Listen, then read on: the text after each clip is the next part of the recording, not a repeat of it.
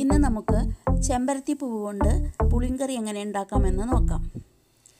ആദ്യമായി നമുക്ക് ചെമ്പരത്തിയുടെ ഗുണങ്ങൾ എന്താണെന്ന് നോക്കാം.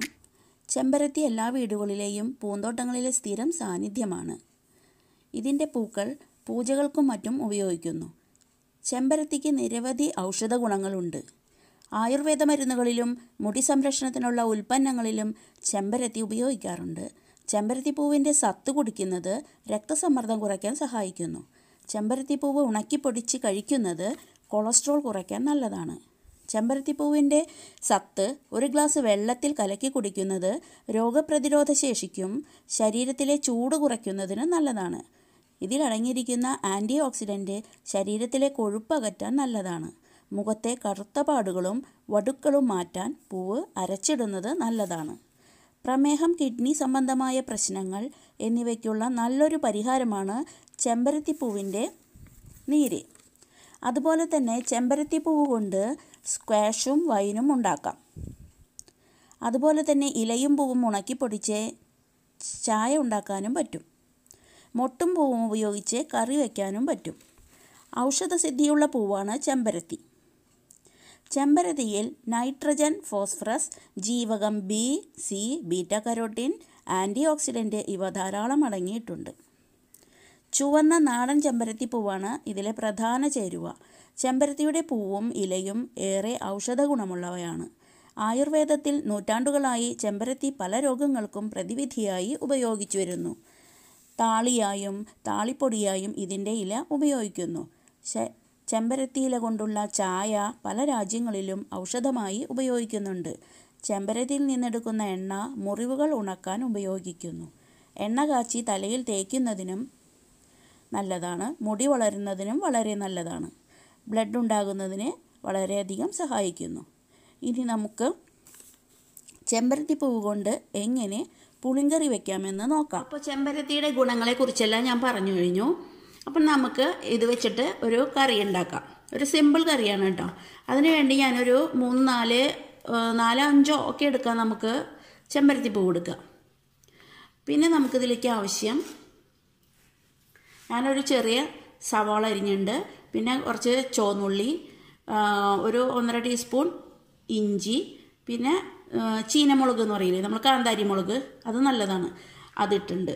ഈ ഉള്ളി കുറച്ചുകൂടെ കൂടുതൽ, ഒരു പിടിയൊക്കെ എടുത്ത് അത്രയും നല്ലതാണ് കേട്ടോ. നല്ല ടേസ്റ്റ് കൊടുക്കും കറിക്ക്. പിന്നെ കുറച്ച് കറിവേപ്പില. ഇതാണ് ഇതിലെ ഹൈലൈറ്റ് എന്ന് പറയുന്നത്, നമ്മുടെ ചെമ്പരത്തിപ്പൂവാണ്. പിന്നെ അതിലേക്ക് കുറച്ച് പുളി വേണം. പിന്നെ കുറച്ച് പൊടികളുണ്ട്, അത് നമുക്ക് ഉണ്ടാക്കുന്ന സമയത്ത് ഞാൻ പറയാം. ഈ ചെമ്പരത്തിപ്പൂ നമുക്ക് ഇതളുകളാക്കണം. അപ്പോൾ ഞാനിവിടെ ചെമ്പരത്തിപ്പൂകളൊക്കെ ഇതളുകളാക്കി വെച്ചിട്ടുണ്ട്. ഈ ഇതള് മാത്രം എടുത്താൽ മതി. അപ്പോൾ ഞാൻ അതിന് വേണ്ടി ഒരു പാൻ അടുപ്പത്ത് വെച്ചിട്ടുണ്ട്. അത് ചൂടായപ്പോൾ ഞാനതിൽ 2 ടീസ്പൂൺ വെളിച്ചെണ്ണ ഒഴിച്ചു കൊടുത്തിട്ടുണ്ട്. വെളിച്ചെണ്ണ ചൂടായി വരുമ്പോൾ നമുക്ക് കടുകൊന്ന് പൊട്ടിക്കണം. നന്നായി ചൂടാവട്ടെ. അപ്പോൾ ഇവിടെ വെളിച്ചെണ്ണ ചൂടായി വന്നിട്ടുണ്ട്. അപ്പോൾ നമുക്ക് 1 ടീസ്പൂൺ കടുക് ഇട്ട് കൊടുക്കാം. അത് നന്നായി പൊട്ടട്ടെ. ഇത് ചെമ്പരത്തി കൊണ്ടുള്ള ഒരു പുളിങ്കറിയാണ്.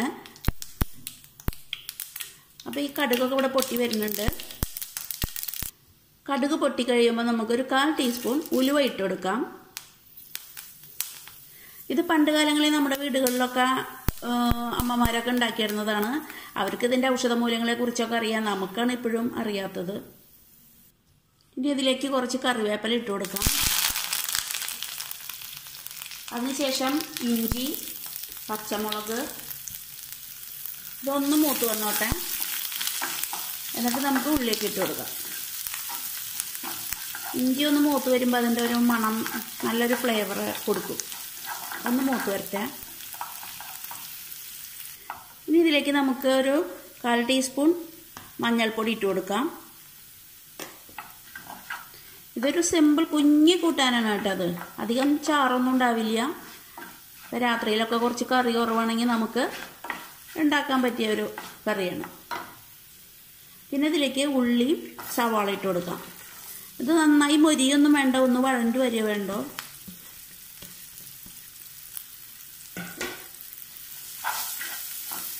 അത് നന്നായി ഒന്ന് വഴണ്ട് വരട്ടെ.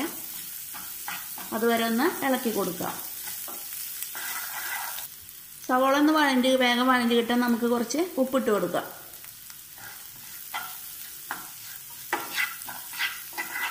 പണ്ട് കാലത്ത് അമ്മമാർക്കൊക്കെ ഇതിൻ്റെ ഗുണങ്ങളെക്കുറിച്ച് അറിയാം.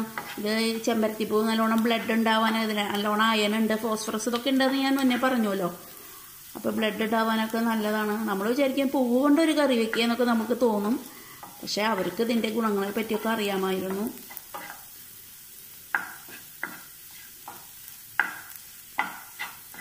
ഇനി നമുക്കിതിലേക്ക് ഒരു കുറച്ച് മല്ലിപ്പൊടി ഇട്ട് കൊടുക്കാം. ഒരു ചെറിയ ടീസ്പൂൺ മല്ലിപ്പൊടി. അതൊന്ന് മൂത്ത് വരട്ടെ.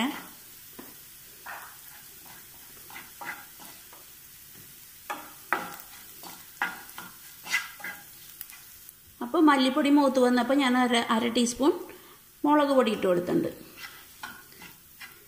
എനിക്ക് ഈ റെസിപ്പി കിട്ടിയത് ഒരു 2 കൊല്ലം മുമ്പ് ഞാൻ ഏഷ്യാനെറ്റിലൊരു കുക്കിംഗ് ചാനലുണ്ടായിരുന്നു.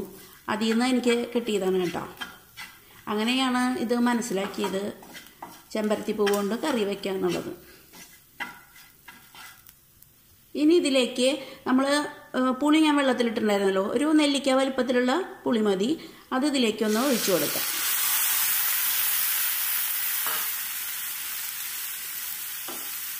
ഇനി നമുക്ക് നമ്മുടെ മെയിൻ ഇൻഗ്രീഡിയൻ്റായ ചെമ്പരത്തിപ്പൂ ഇട്ട് കൊടുക്കാം.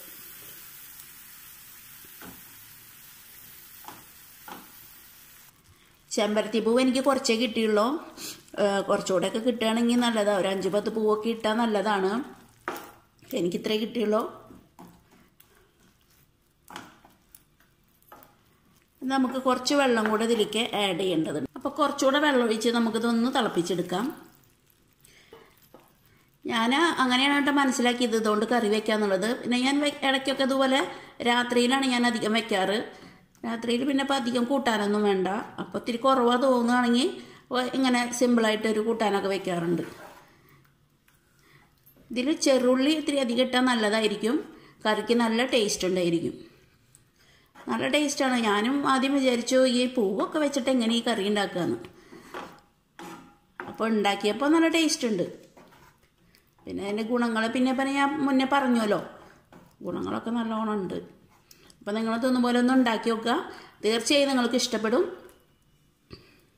അപ്പോൾ ഇഷ്ടപ്പെട്ട ഈ ചാനലൊന്ന് സബ്സ്ക്രൈബ് ചെയ്യാൻ മറക്കരുത്. ലൈക്ക് ചെയ്യണം. പിന്നെ കമൻറ്റും അറിയിക്കണം ഉണ്ടാക്കിയിട്ട്. അപ്പം നമ്മുടെ ചെമ്പരത്തി കൊണ്ടുള്ള പുളിങ്കറി ഇവിടെ റെഡി ആയിട്ടുണ്ട്. അപ്പോൾ തീർച്ചയായും എല്ലാവരും ഉണ്ടാക്കി നോക്കുക.